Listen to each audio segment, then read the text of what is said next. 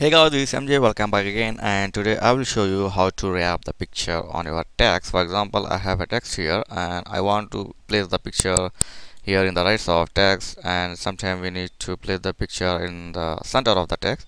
So I will show you how can you do in the Word document. So I will take some picture here.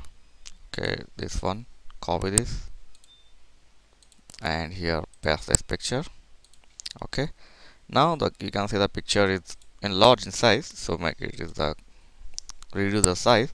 And now when I move to the place the picture on the text, it will not come the what we want. Look at that. So for this, just we need to select the picture and right click on that and come down here. You can see the text wrapping. Select this and click on tights. Look at that. So click on this. Okay. Okay. So now you can place your picture easily where you want. Look at that. So it's easy. Just select the picture and right click and click on text wrapping and select your required format, like in front of text or top or bottom or tight or square.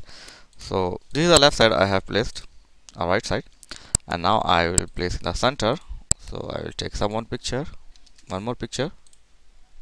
Okay, and I've placed here, and this is big in size. I reduce the size here.